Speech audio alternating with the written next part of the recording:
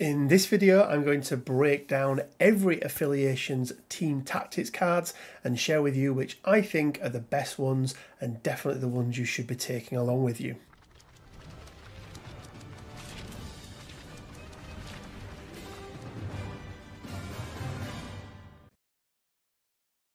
Hey guys, Rich from Rich Big Gaming. I hope everyone is doing fantastically well. Welcome to this, another Marvel Crisis Protocol video. And in today's video, we are going to be talking about team tactics cards, but more specifically, those team tactics cards that are attached to a given affiliation. Now, tactics cards are a very limited resource in this game. You only get to bring 10 with you as part of your roster, and when you're building your squad, you have to choose only 5. And there are some cards that are restricted, so it kind of shows you how impactful these cards can be. Now, there are everything in this game when it comes to tactics cards. Some of them, as I mentioned, are that impactful. They have been restricted so that you can only take a maximum of 2 of those restricted cards with you.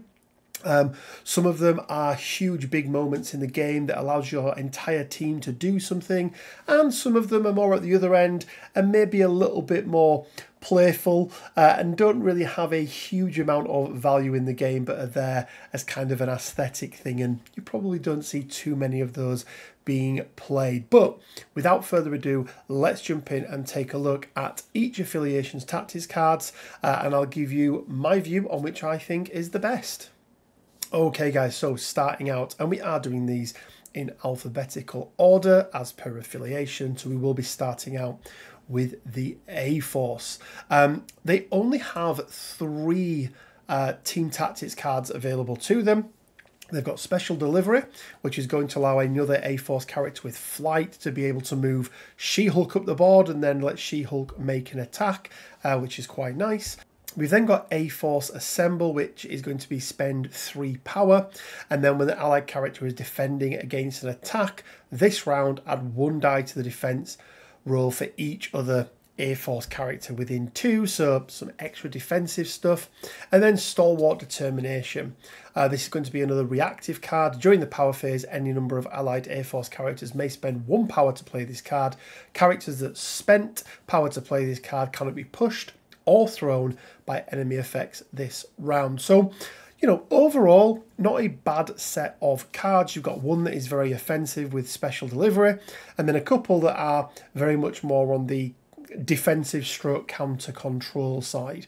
And there's 2 of these that I really do like. I think Stalwart Determination is a really good card, especially on the right setup, something like a Gamma or something like that, stopping your opponents being able to displace you. Now, you can still be placed, but I do think that's a very, very solid card and one that you will see quite a bit. But for me, there's only one winner here, and it is going to be Special Delivery. It's a really big turn 1 play. You want to, you try and get somebody with a long move, being able to pick up She-Hulk, essentially move her up the board, so getting her into prime position for bodyguarding, for being able to make attacks, and she gets to be able to make an attack off the back end with it as well, which is really nice. I was a huge fan of the card Drop Off before that was taken out of the rotation, and this kind of does the same thing, but with less restrictions, because you don't need to worry too much about the size of the character. They don't need to be bigger than She-Hulk. So a lot of characters in A-Force that have flight, and some definite ones that are prime to be able to do this. So yeah, that is my pick for A-Force.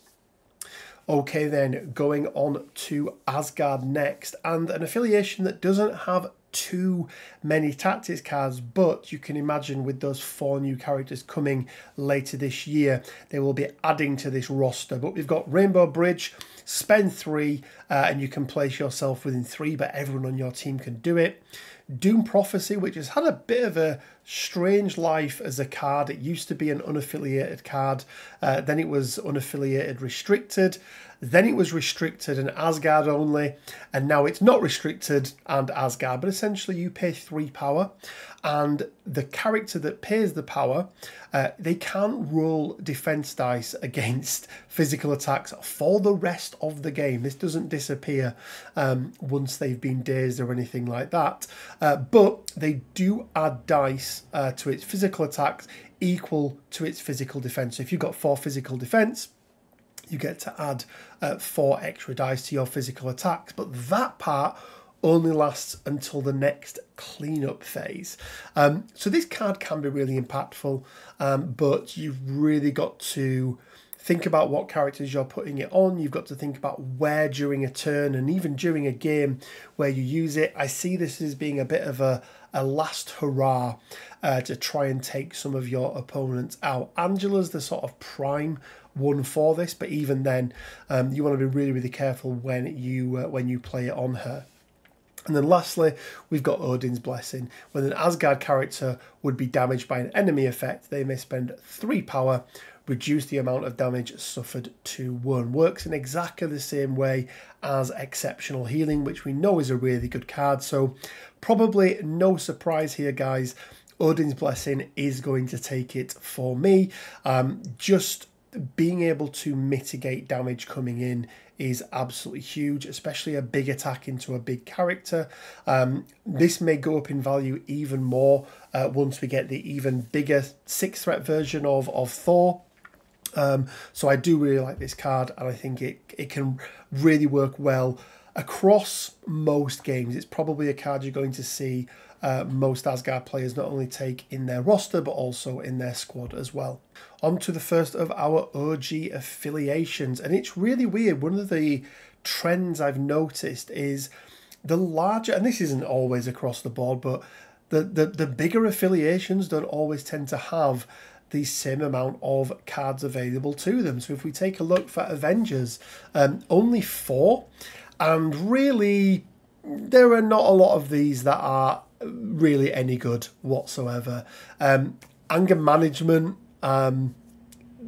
gives damage and power to Hulk, which I gather is a cute little thing, but you never really want to give damage, right? You never want to put damage of your own accord onto any of your characters for the most part. We've then got reserve members. We've got Second Wind, which only specifically removes stun, which always found strange, and they remove a damage as well. And then we've got, of course, the winner here is going to be Avengers Assemble. Everybody spends a power. They get to make a short advance. Can be really, really clutch on opening moves. It can also be really good to get characters that have been displaced back onto points for scoring. It's a card you're going to see quite often. I'm seeing it less and less because there's such a plethora of either character specific or even just, completely neutral cards out there to use, but you will often see an Avengers player using Avengers Assemble. All the movement that you get from people like Sam Wilson, things like that, this can just help even more. Okay, then moving into Black Order, and 6 cards for these guys. Let's talk about a couple of them first of all, because we've got 1, 2, 3 of these cards are going to be character specific. So we've got Black Onslaught, which is going to work with Black Swan and Black Dwarf, so it means you have to take both of them. First of the Black Order, the leadership card for Corvus Glaive, which nobody's really taking, and then Servant of Titan, which is Cosmic Ghost Rider's card, which again, Cosmic Ghost Rider, whilst on paper as a murder ball, or not quite as murderish as he was, looks like he'd be really good in Black Order. Just the cost of him is quite prohibitive. So then we've also got Mothership. Basically, this is going to be 2 characters, each spending 2 power each to play this card, so 4 power in total. And no matter where the characters are on the board, you can pick up one and put it in within range 1 of the other. So really good for getting characters around. Now, the character that moves can't be holding an objective. That makes sense. But this is a pretty good card. We've then got Price of Failure. Choose an injured allied character to play this card. Other allied characters gain 3 power.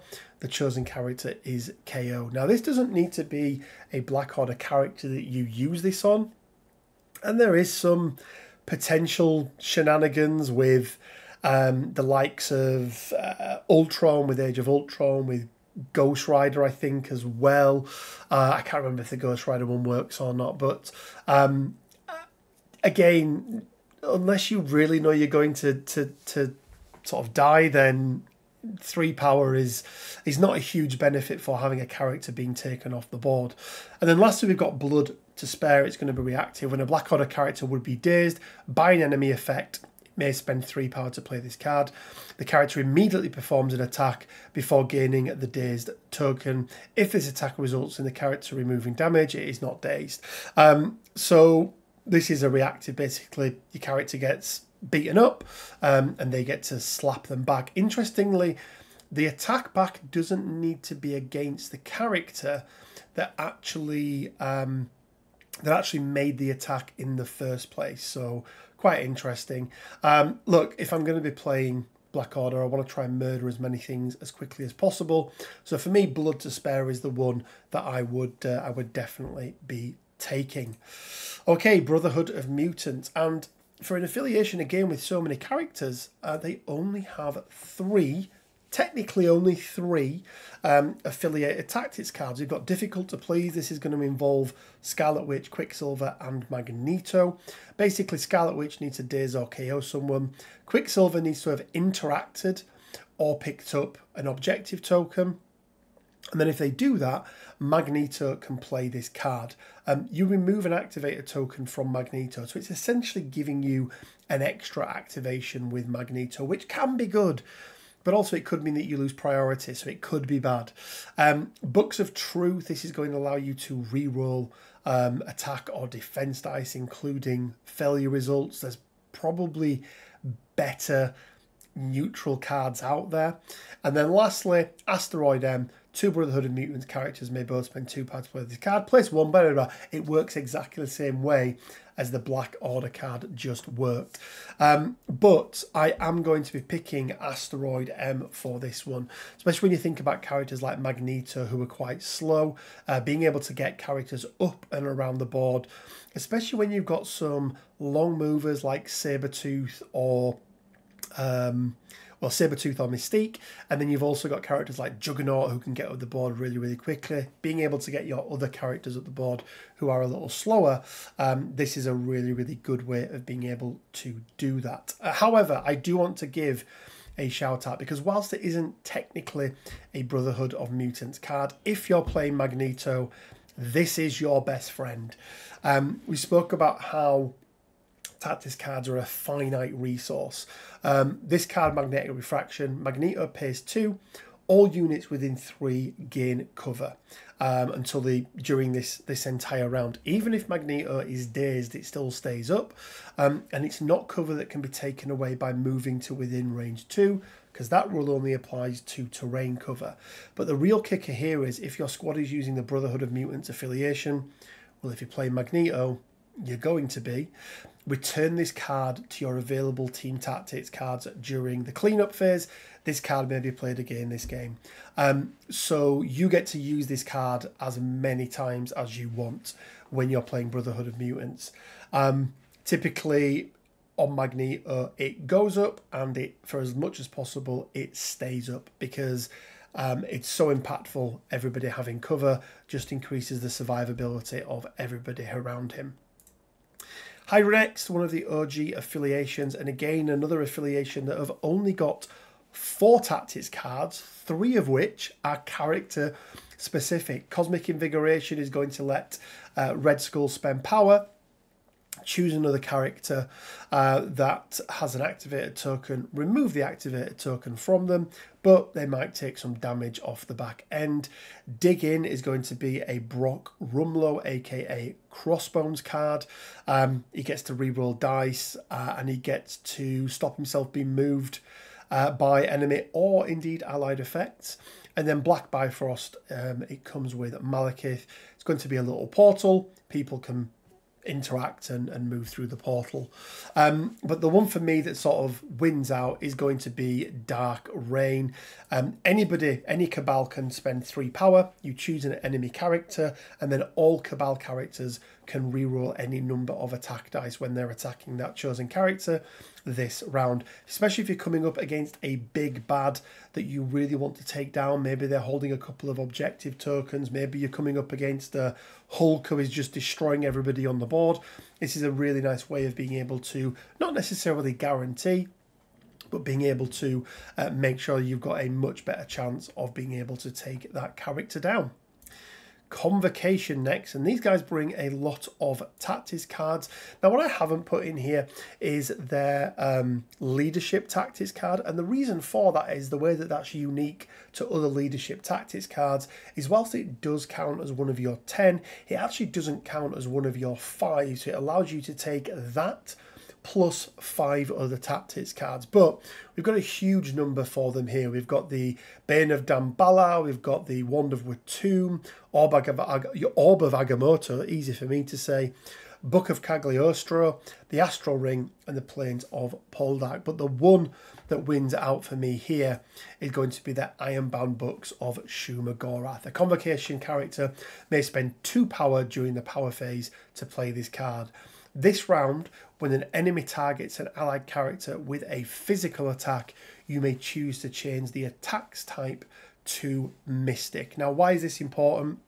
Well, you find with most of the wizards, they have a very, very good Mystic defense and Mystic tech, and usually not so good physical defense and physical tech. So being able to change that attack type to Mystic means that you can use your mystical defensive stat line, which is probably going to be higher, plus any defensive tech that you have got. When an allied character is KO'd after the effect is resolved, you may return this card to your available team tactics cards. This card may be played again this game. We talked about how being able to recycle cards and use them time and time again increases their value, and there are some really nice shenanigans you can do here with grunts, because this card doesn't state that it can't be a non-grunt character. And again, grunts are something you can recycle and keep bringing back and back. So essentially, you play this card, you're pretty much immune to physical attacks. You get to turn them all into Mystic. And that works for everybody, by the way, not just the Convocation characters. It works for any splash characters you brought in there as well. And then you do something to murder your grunts, and your grunts come back the next turn, and then this card is available for you to play next turn as well. So really, really nice card from a defensive standpoint, but also the fact that you can recycle it increases its value quite a lot. Criminal Syndicate next. 6 tactics cards for these guys in total, and it's a whole mix of different things, and I've got to say that the vast majority of them are not very good. Cruelty can be okay as a last-ditch attempt to try and take somebody out. Bounty Hunters just isn't very good. You know, cards like this for me that are targeting specific characters should really give VPs. No Mercy, when an allied character would daze an enemy character, the allied character that played this card gains 3 power. Like, a tactics card for 3 power is not very good. Cruel Tutelage, you may spend 1 power to play this card. The next attack this turn adds 3 dice to its attack roll. If the attack roll contains 1 or more failure results, the attacking character gains the Stagger special condition at the end of its activation. So you're paying a power for 3 dice, but also you're increasing your chance of rolling that failure, which means that for the next activation you get 1 less action, which is not very good. Shadow Organisation, I think, is pretty good. During the power phase, any number of allied criminal syndicate characters may spend 2 power to play this card. Enemy characters must be within 2 of characters that spent power to target them with effects this round. It makes people have to come up close and personal to you, which for criminal syndicate, that's, you know, generally where they want to be. And yeah, I think it's a pretty good card, but there's only one card that I could choose here, all according to plan. During the power phase, any number of allied criminal syndicate characters may spend 1 power to play this card. If you spend a total of 10 or more, why you would spend more, I don't know, take the priority token. It guarantees you having priority going into a round of a game, irrespective of whether your opponent had it or not. This cannot be underestimated how huge this is, because it really messes with the whole catch-up and priority mechanics in this game. Typically, you know, the way that you lose priority is you daze or KO some of your opponents. And typically what happens, especially at the daze stage, is if you daze a character, or 2 characters for your opponent, and you lose priority because of it, not only are you losing priority, you've then got a couple of characters on your opponent's side coming back with lots of power to be able to do all of the things that they want to do. This card allows you to mitigate that. You can deal the damage to murder your opponent and take them out, and then you can double down on those characters that have come back, reducing the number of characters your opponent has on the board, just making it that much more difficult for them to be able to control those VPs. So very, very good card. One of the best, at least in my opinion, one of the best tactics or team tactics that are affiliated card in the game. You're going to see it in almost every criminal syndicate list because it's just so impactful.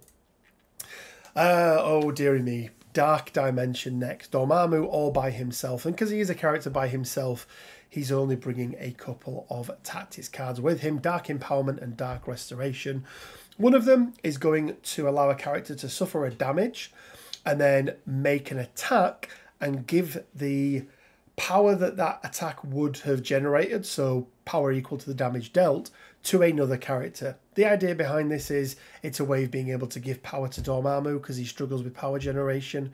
The other one, Dark Restoration, Dormammu spends 6 and brings back a character who's been killed or been KO'd.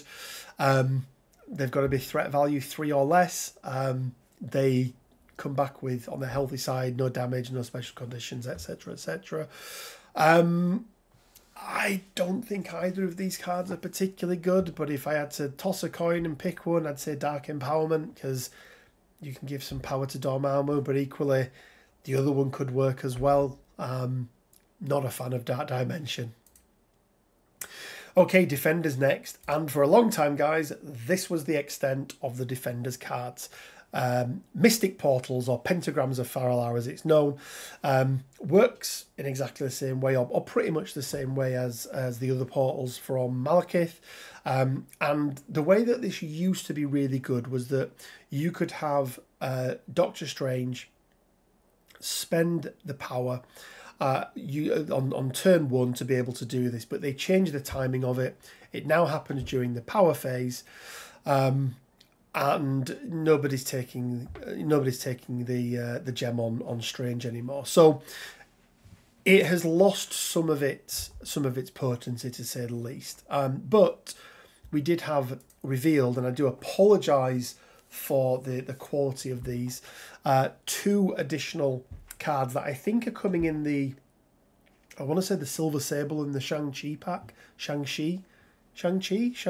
Let me know in the comment section below. First is going to be Street Smarts. During the power phase, any number of allied defenders characters may each spend 1 power to play this card. This round, while a character that played this card is holding or contesting an objective, if it would be pushed, advanced or thrown, it may suffer 1 damage. If it does, it is not pushed, advanced or thrown. So a bit of counter control measure, which is quite nice. But the one that's going to take it for me is going to be Mystic Ward. An allied defender's character may spend 2 power to play this card. Choose an objective token within 3 of the characters that played this card and place a Mystic Ward token on it. The marked objective token cannot be interacted with, contested, or controlled during this round. If a player is currently controlling the objective token, they are no longer controlling it, and then remove it during the next power phase. It doesn't score you VPs, but it stops your opponent scoring VPs, which is huge, absolutely huge. You know, this could stop your opponent from scoring, you know, two points, which is, you know, up to two VPs. I think maybe 3 is the most. I can't remember what they've done with Gamma Wave now, but it's really, really big. And for 2 power being able to do that, I think it's something you're going to see taken with a lot of defenders, because it's just going to stop your opponent from scoring VPs. So I really do like this card. It can work as a catch-up mechanic. It can work as a I'm just going to get further ahead of you mechanic, or it could be that clutch that it does indeed win you the game. Guardians of the Galaxy next, and 4 tactics cards from these guys. Only one of them is going to be character specific, and that is Foreign Assignment. Whole bunch of stuff on this card. It's all around Agent Venom and him being able to do a whole bunch of stuff. I'm not a huge fan of it. It can do a lot of work, but I am not a huge fan of it. But then we've got 3 pretty solid cards as far as I'm concerned. We've got Crew of the Milano. A Guardian's character spends 1 power. Everyone that spends 1 power removes all special conditions and can't suffer any more until the end of the round, until the end of this round. Compare that to the same card for Avengers, where it just removes stun. It's pretty brutal. Galaxy's Greatest, they're going to get some big dumb hero tokens. Up to 4 Guardians of the Galaxy characters may spend 2 power each to play this card. They have to be injured, so they're on their injured side. Characters that spent power to play this card gain a big dumb hero token. Characters with a big dumb hero token add 1 die to their attacks and defensive rolls, increasing the survivability of them. And then my favourite card, but I had to take a little bit of a breath on this one, Lovable Misfits. Any number of Guardians of the Galaxy characters may spend 1 power each to play this card. Each character that played this card rolls 1 die. If they roll a crit or a wild, they immediately make an attack, make a 0 cost attack, or they gain 2 power. If they roll a hit, enemy characters within 3 of this character holding or contesting an objective token suffer 1 damage. If they roll a block or a blank, they get to make a short advance. And then if they roll a fail, the character and all other characters within 2 gain the stun special condition. And you complete them in whatever order you want. Look, to be honest, guys, all 3 of those non-foreign assignment cards could be really good. This is probably my favourite card, but it can either win you the game or it can lose you the game. I've had this card allow me to KO or daze, but technically KO a Hulk round 1 when it popped off and everybody got their extra attacks. I've also had every single member of my team roll a skull and give everybody stun. So it's very much feast or famine with this. So for me, I really, really like Galaxy's Greatest. Something that a lot of the top players will tell you is they want a tactics card to pay X and do Y. Lovable Misfits is a little bit too manic for a lot of players, which is why you don't see it played a huge amount. I personally believe that if you're a Guardians, you're not a true Guardians player unless you take this card every game and play it. But Galaxy's Greatest is very, very good. But equally, guys, Crew of the Milano, like those 2 cards, Galaxy's Greatest and Crew of the Milano, are really, really good.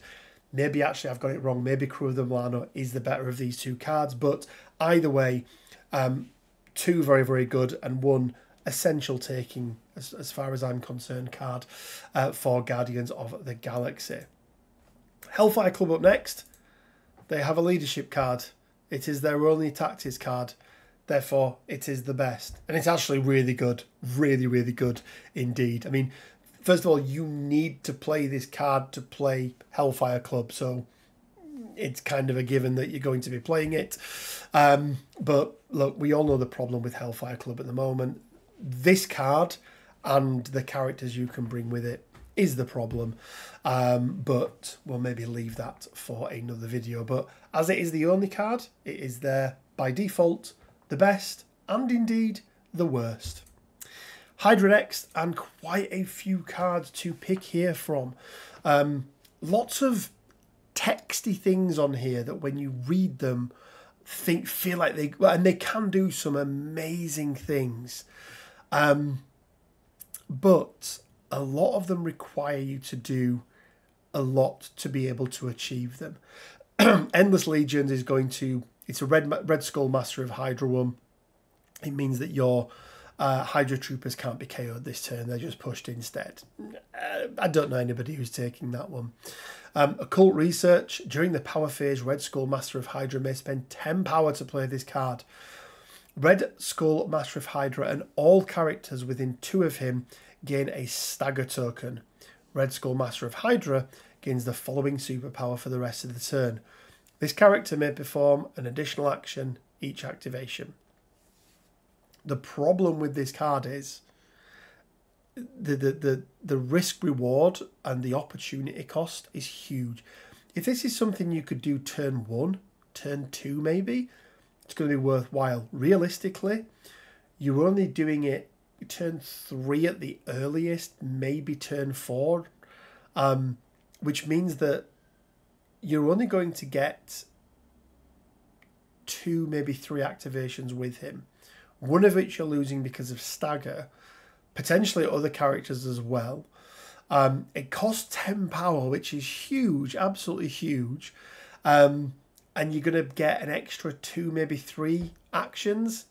For me, it's just really not worth it. High Council, another card that you look at and think, this sounds really good. If the following conditions are met, simultaneously, an allied Hydra character may play this card. Johann Schmidt, so one of the Red Skulls, is not dazed and has 6 or more power. Arnim Zola is contesting a secure objective token. Wolfgang von Strucker is not dazed and is within range 2 of 2 or more enemy characters with the poison special condition. And then Helmut Zemo has dazed or KO'd an enemy character this round. If you do all of that, then you get to bring up to a 4 or less threat value character from your roster and place it within 2 of the characters that played the card, and it's now part of your squad. I mean, don't get me wrong, bringing on another character into the game is huge. Having 4 threat more than your opponent, if you think about it, if you're playing at 15, sorry, if your opponent's playing at 15 and you're playing at 19, that is a huge advantage. But there's 2 problems with this. First of all, it's very, very, very telegraphed, right? If you have this card, your opponent knows what it does. It's very easy for them to stop any of these things from happening, right? Especially the poison with Baron Zemo. Baron Zemo? Von Strucker, anyway. Wolfgang von Strucker. So, whilst the results of the card are very, very good, the ability to actually achieve it is so difficult that I just don't think it's worthwhile doing.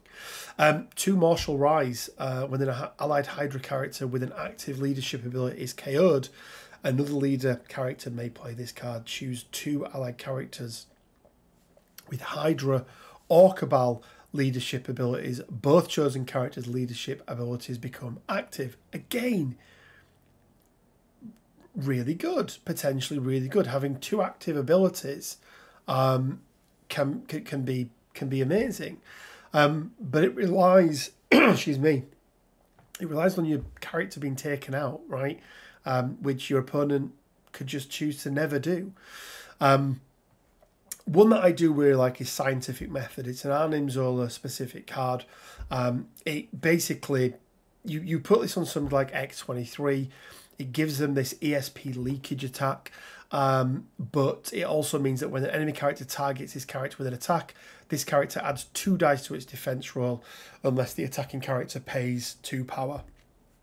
Nice thing about this is Zola spends the power, the chosen character takes the damage, but if you have it on a character that has healing factor, it becomes really nice. Now, it doesn't have to be 3 threat or 3 threat or less. which is why X23 is like a prime candidate for it. I know Quinn's played that a lot, so I do like that card. But the one I'm going to pick out is going to be Inevitable Betrayal. During the cleanup phase, before victory points are scored, an allied Hydra character may spend 8 power to play this card. Choose an enemy character within range 2 that is contesting a secure objective token.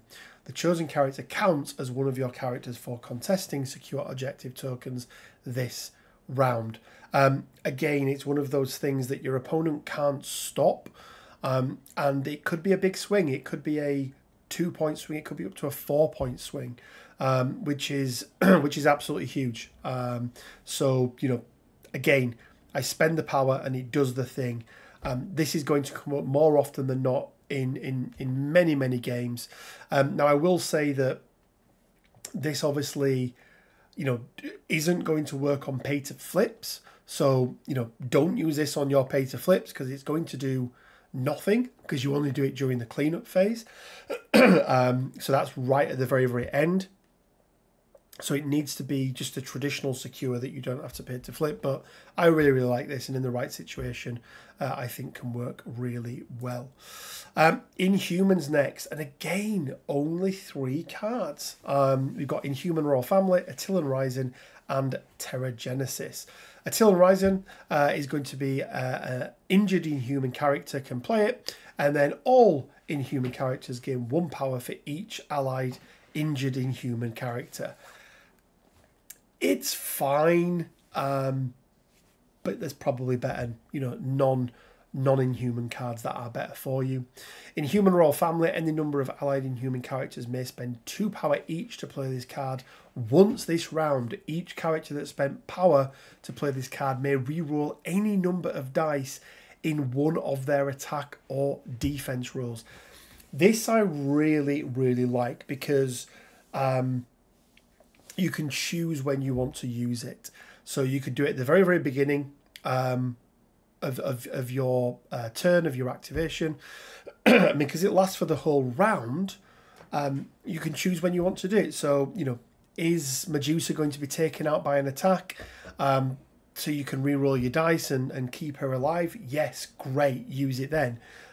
Is Medusa trying to fish for that, you know, crit and wild or whatever it is she needs for a flurry on her attack and things?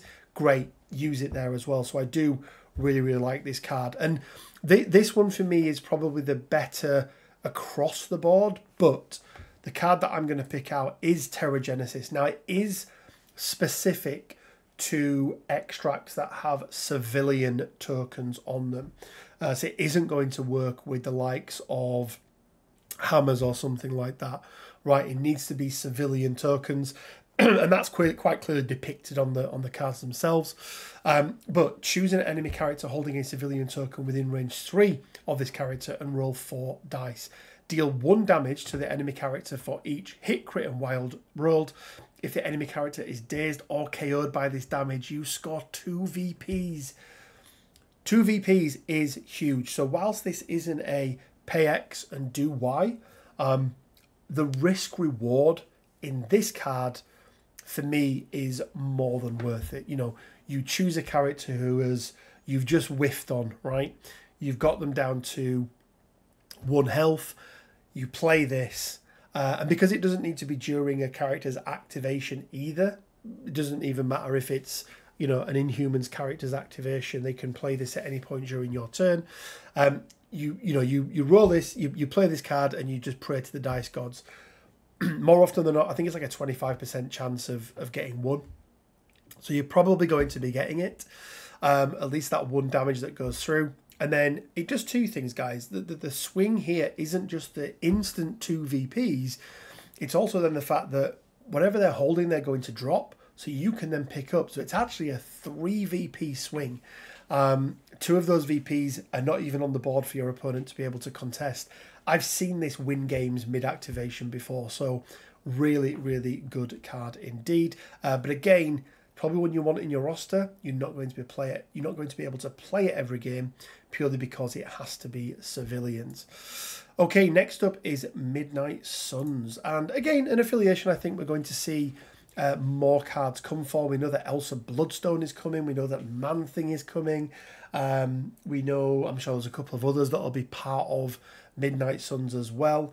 And for me, they've got a couple of pretty good cards. Actually, one good card, one very good card. Banishment, I'm not a huge fan of. Really not a fan of that. Again, the cost for what you get isn't great. Bats the Ghost Hound is going to let you modify dice. So when an allied Midnight Suns character is modifying its attack or defense dice, it may spend 2 power to play this card. Change one of the allied character's attack or defense dice to any result, and you can change failures. So if you are looking for that trigger, you can absolutely get it. Midnight Suns only, but it can come in clutch. But I mean, look, guys, we all know which one this is, right? Spending 2 power to get to be able to do a free attack on Hulk, or iHulk even, plus the rest of your team, is very, very good indeed. Board wide Midnight Suns activation there. So you're in your middle of your activation or beginning of it or wherever you are in there. They all spend 2 power. They play this card, and then they all get to make an attack. A 0 cost attack still, but it's really good. Most of them are going to get, on average, 1 or 2 damage through. Hulk's probably going to get more. Some of the other ones might get more as well. But they're going to get, they're probably going to get the power back from it. But just being able to focus down a character, things like that is so good. This is such a good card. There's a couple of these in the game at the moment. And they are very, very impactful indeed. Sentinels next. And for Affiliation with only 3 characters, they actually have more tactics cards than they do characters. Even 1 more if you include the non-Sentinel card, but is technically a Sentinel card that allows somebody else to become a Sentinel. I don't like that card. I've got Directive 1, which is during the power phase, all Sentinels... We've got Directive 1, which is during the power phase. Allied Sentinels characters may spend 1 power. If at least 2 power was spent, you may play this card. Until the end of the round, enemy characters do not benefit from stealth and cannot reroll or modify defense dice. Additionally, you do not require line of sight to target characters. So that's quite nice, to say the least. Online and operational. Sentinel Prime Mark IV may spend 8 power to play this card. Choose an injured Sentinel Mark IV within 3. The chosen character removes all of its damage, all special conditions, drops all objective tokens, and flips this card to the healthy side. So bringing them back, basically, which is okay. Scrap Metal with an allied character with a Sentinel programming superpower will be KO'd. It may spend 2 power to play this card. Roll 5 dice. For each crit hit wild result, all other characters within range 2 of the character that played this card suffer 1 damage. Additionally, all other characters within 2 of the character that played this card gain the stun special condition. The characters play this card is then KO'd. It essentially blows them up. Not a fan of this, really. Really not a fan of this. 5 dice you'd expect to get 1 or 2 off. In a pinch, you can get you out of a bad situation, but not worth it for me. But the one that is very, very good, and when I have played Sentinels has kind of been the linchpin, is going to be Efficient Machines. Reactive. During the power phase, an allied Cassandra Nova may spend 3 power to play this card. Until the end of this round, allied Sentinel characters, that includes Cassandra Nova, because she is Sentinels as well, within 3 of Cassandra Nova, treat block results as wild results. And if you look at the number of triggers that Sentinels have, you will see how impactful that is. It's really the only thing that Sentinels have got going for the moment is this card, because everything else is pretty shoddy that they've got in their affiliation. Okay, guys, on to the guys with all the tactics cards. It is Shield. Lots and lots. 10 affiliated tactics cards to choose from here, guys. Look, some of them for me, I just personally don't like. Shield Mobile is okay. New Age, it means you've got to play Jim Hammond, who's the original Human Torch. Life Model Decoy can be okay. Helicarrier Strike's, you know, sort of a big attack with an explosion at the bottom of it. But there's a couple in here that are pretty good. Hard Reset can be good in a pinch. But the one for me that I have picked out is going to be Battlefield Medicine. You are almost always going to find yourself with an opportunity to use this card. And 2 power for removing 3 damage and a special condition from either themselves or a character without a dazed token within 3 is huge, absolutely huge. Healing in this game is at a premium. You know, they removed Medpack, which is the card that is named on this tactics card as well. But being able to, you know, this is just patch up, but significantly better. I mean, it has to be during a character's activation, so you lose a little bit there. But I mean, why not? Why not both, right? But I also want to give a shout out, guys, to this is specifically going to be when you're playing Nick Fury. So this isn't an affiliated shield card, but you guys probably know what it is. It's going to be Eye in the Sky. Unaffiliated reactive, when an allied character is targeted by an attack, Nick Fury may spend 3 power to play this card. The targeted character makes a short advance. If at the end of the advance the character is outside of the attack's range or the attacker's line of sight, the attack ends. If it is the attacker's activation and the attack did not target multiple characters, the attacker may make another action. If your squad is using the shield affiliation, return this card to your available team tactics cards during the cleanup phase. This card may be played again. So what does it do? Basically, it lets you stop being attacked, which is really good, really good. Also, guys, it's recyclable. You can use it time and time again. That's one of the reasons why this card is very good, because it can have an impact each and every round. Round 1, maybe not, because you often don't have the power, but from round 1 onwards, you're often keeping 3 power on Nick, just to be able to play this card, right, and keep it there in a pinch. So really good card. And whilst it's technically not affiliated, a little bit like Magneto's one, if you're playing Nick Fury, whether he's your leader or not, you probably want to be taking this card with you. Only works with Nick Fury, not the Howling Commandos Nick, I believe. So yeah, just to note on that one. Spider-Foe's next, and they've got a whole bunch of new cards. Because obviously we've got a whole bunch of new members of Spider-Foes. So first up, we've got founding members. During the power phase, an allied Spider-Foes character may play this card. During this round, each time an enemy character suffers damage from an allied effect, choose up to one of the listed allied characters that is within range 2 of the enemy character. So that's the one that, you know, did the stuff. The enemy character gains the special conditions shown below, corresponding to the chosen character. So Sandman gives slow, Vulture gives bleed, Mysterio gives hex, Otto Octavius gives stun, Electro gives shock, and Craven gives poison. I don't mind this. I really don't mind it. The fact that it's a 0 cost card is quite nice. I would argue there are probably some other better cards out there, but I think this is perfectly fine. So next up, we have got custom upgrades. At the start of the activation phase, an allied Spider-Foes character may spend 2 power to play this card. Choose an enemy character. The character that plays this card gains the singular focus superpower, and then the character that plays this card loses the singular focus superpower when the chosen character is KO'd. So what does singular focus do? This character adds 2 dice to its attack rolls when targeting the chosen character. When this character rolls defense dice, if the chosen character is attacking, it adds 2 dice to its defense roll. When this character rolls defense dice, if the chosen character is not attacking, it removes 2 dice from its defense roll. So it's, you know, it's a boost against one character. Yeah, it's fine. Like, it's just fine. Strategic retreat. When an allied Spider-Foes character is targeted by an attack, if it is holding 1 or more objective tokens, it may spend 4 power to play this card. Choose another allied character within range 3 of the chosen character that played this card.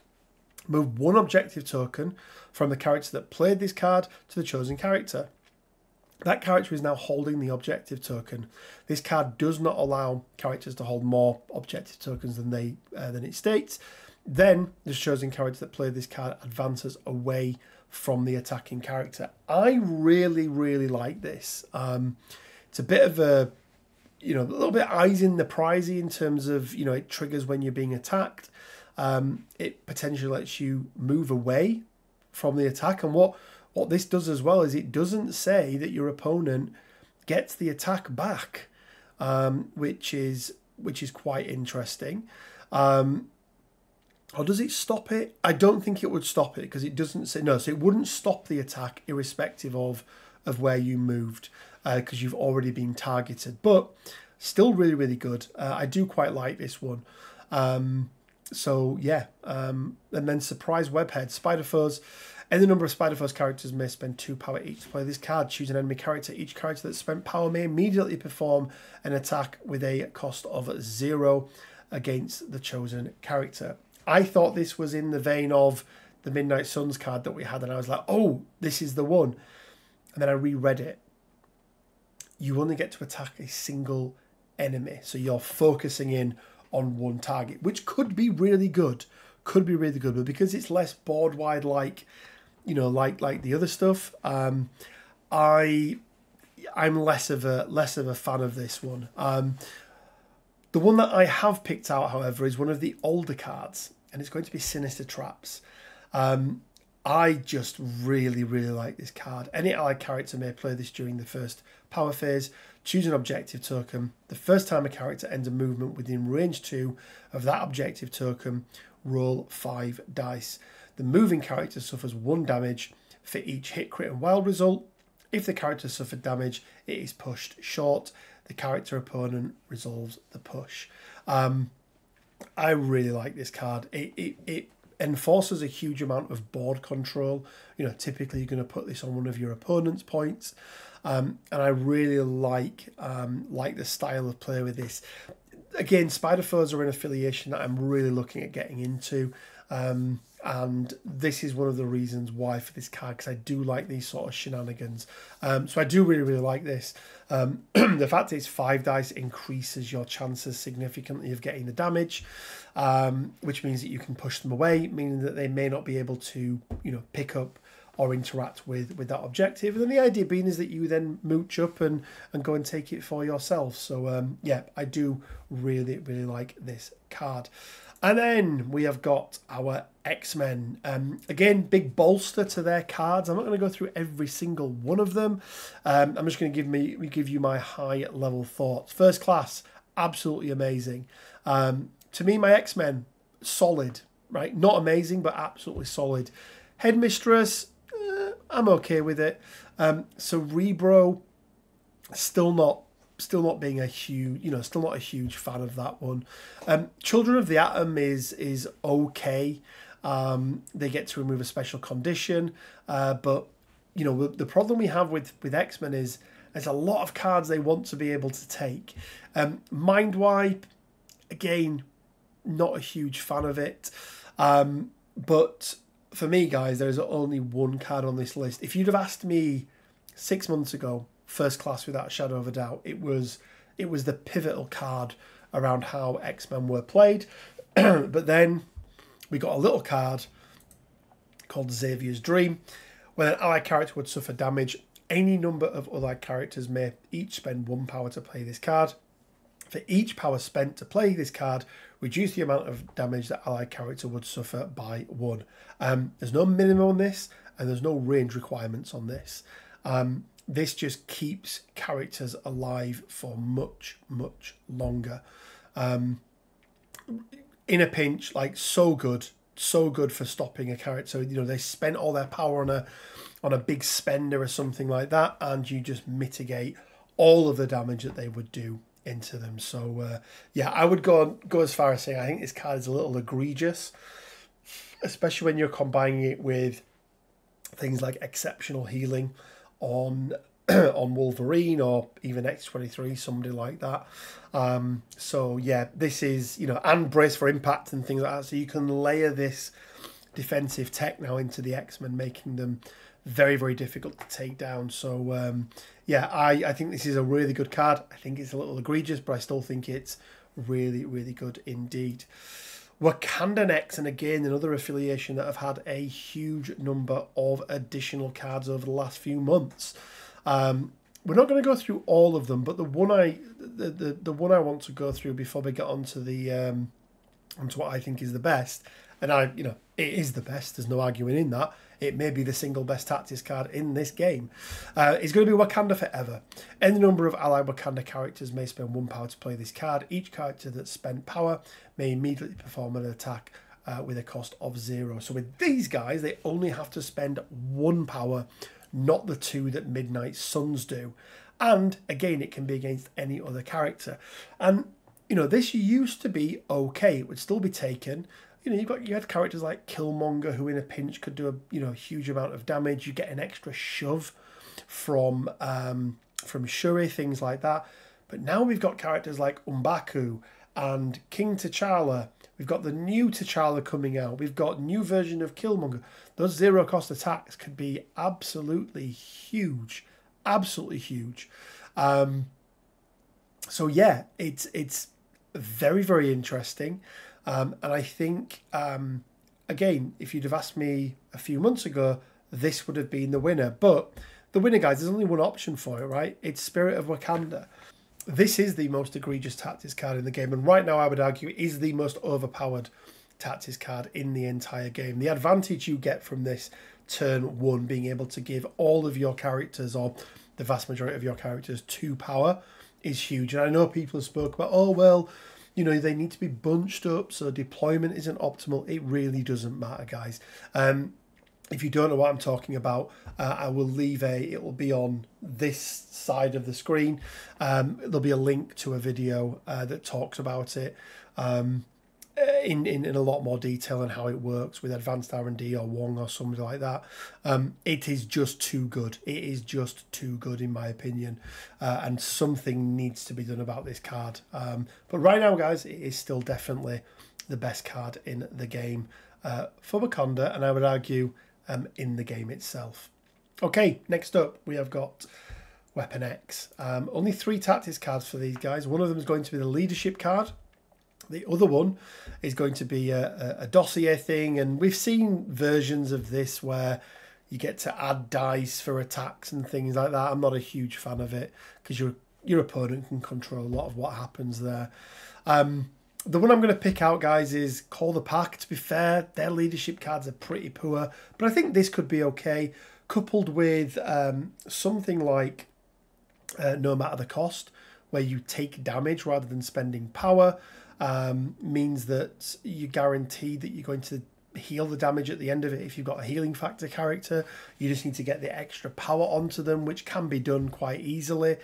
And basically, when they play this card, they spend 2 power when they would remove damage. So at the end of the turn, they can play this card when they remove the damage. That character gets to advance, short, and then all allied characters within 3 get to advance towards the character that played this card.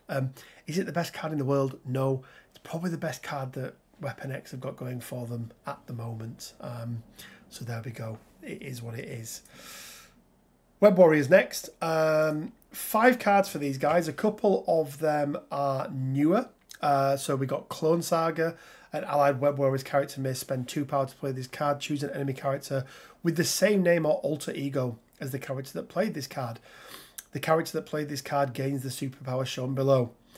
Imposter Syndrome. When attacking the chosen character, the character that played this card can modify or reroll failure results and may reroll any number of dice. It relies on so much stuff to do that. But yeah, it's a flavour card, I would argue.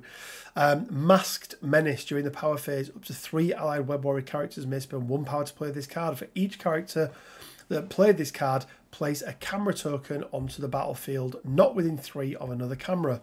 While within 3 of a camera token, allied characters gain an additional power when they deal damage to an enemy character with an attack or superpower. Remove all camera tokens from the battlefield during the next cleanup phase. I think this card's okay. Again, there are better cards available, both in affiliation, neutral, and character-based. So I don't think this card is going to get a huge amount of play because, yeah, the 1 power to then gain 1 extra power, you know, let's say that you might end up gaining 2 or 3 power if you are very, very lucky extra. I just don't think it's actually worth it. We've then got Aunt May's Wheat Cakes. Any number of allied Web Warrior characters may spend a power. Characters that spend power remove the slow special condition and remove 1. It's about as good as the stun. Great in a mirror match. Really good in a mirror match, and we'll get onto that now because all webbed up. A Web Warriors character may spend 3 power to play this card. Each enemy character within range 3 of the characters that play this card suffers the slow special condition. When an allied Web Warriors character is attacking a character with the slow special condition, they add 2 dice to the attack roll. So really increases their damage output. But the one for me is going to be Spider Tracker. After an enemy character ends a move action within 4 of an allied Web Warriors character, that allied character may spend 2 powers to play this card. This character may advance short. It just gets them out of trouble. It works super, super well on something like a charge, where they have charged into you. They've used the action for that, and they're going to get the attack at the back end of it. And if you move out of range, because they haven't already targeted you with the attack, and because this happens when they end their movement, it means that they can't do the attack, so they've wasted it. And they don't get it back either, because there's nothing that says they do, which is really nice. Really nice indeed. So, yeah, this is the choice for me. I think it also really plays into the whole Web Warriors. I'm not going to roll many dice.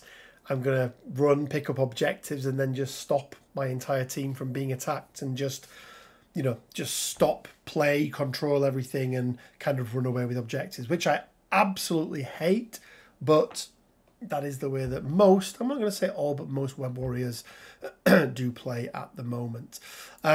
Next up, my Winter Guard. I do love me some Winter Guard. We've got 2 cards here, Sovereign Strike, Winter Rush. One of them is terrible, one of them is amazing. Winter Rush is not very good. I'd go as far as say it was terrible. But Sovereign Strike catches my opponents out so many times. Spend up to 3 power, choose an interactive terrain feature within 4 that is size 4 or less. All characters within 1 suffer 2 damage. In a pinch, this can, you know, this can take out a number of characters simultaneously. It doesn't have to be played during that character's activation, which means that it can catch your opponent off guard. And, you know, you've got a few pushes and things like that, and throws that can get opponents into the optimal position for blowing it up. But just remember, it does injure your own characters as well. So just remember on that one. And then rounding it out, last as always, is going to be X-Force, and we've got a couple of 4 cards here. Oh dear, the little things on these cards could make them so much better. Dirty Work. Dirty Work should give 2 VPs. If it gave 2 VPs, it would be absolutely amazing.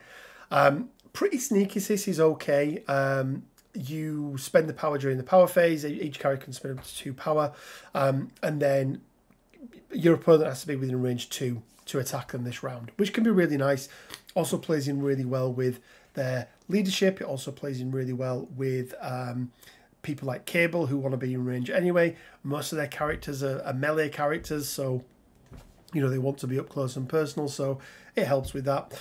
Preserve the Dream. When an enemy character targets an allied character with an attack, if it has a higher threat value than the allied character, any number of allied characters may spend 1 power to play this card. Characters that spent power to play this card immediately advance short toward the attacking enemy character.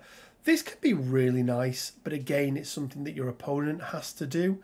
So for me, the one that I'm picking, guys, is going to be Cat and Mouse. After all characters have been deployed, an X-Force character may play this card. Place this character within range 2 of its current position, but you can't make more than one move during its next activation, which is fine. You know, that's absolutely fine. Typically, your target for this is going to be Cable. It means that you get Cable up the board. He then has his body slide by 2, so he still gets to actually make 2 moves, another place and a move if he needs to, or a place and then a double tap or something like that. So, yeah, there we go, guys. That is going to be my breakdown of all of the affiliated team tactics cards in this game and giving you my opinion on which ones are best and the ones that you should be avoiding. But as always, guys, let me know what you think down in the comment section below. Do you agree? Do you disagree? Are there some cards that I've missed, some potential of them? I'm always willing to learn, guys. So if there's something there that I've missed and you go, actually, Rich, if you play this card, this, and this way, it can work out really good. Always intrigued to hear about those things. Remember, guys, it is always opinion based. Somebody's best is going to be somebody's worst. My playstyle will be different to your playstyle, but hopefully you found this video entertaining. We also went over some of the new tactics cards as well. I want to give a big shout out to all of our Patreons. They really do help with the support of the channel. And if you do want to support the channel, you can do so from as little as £1 a month. There'll be a link down in the description below. Or you can also click the join button and become a YouTube member as well. But you don't need to do either of those to support the channel. Just simply liking, commenting, subscribing, and sharing the content really does help. And it goes a long way to support the channel. Guys, I want to give a big shout out to Leodis Games as well, the sponsor of the channel. They just make the running of it so much easier. We run events there. We've got a weekly league that we have with MCP and with Shatterpoint as well. I've just been to an Old World ton. We've got a Mordheim campaign going on there at the moment. So if you are looking for a local gaming store to both play at but also purchase your hobbying goods and needs, then check them out. There'll be a link down in the description below and you will get £5 off your first order. Also, check out the Discord, guys. Nearly 1,000 people on there now, so go check it out. It's where we announce most of our things. And as always, it leaves me with just enough time to say stay well, keep safe, and until next time, bye for now.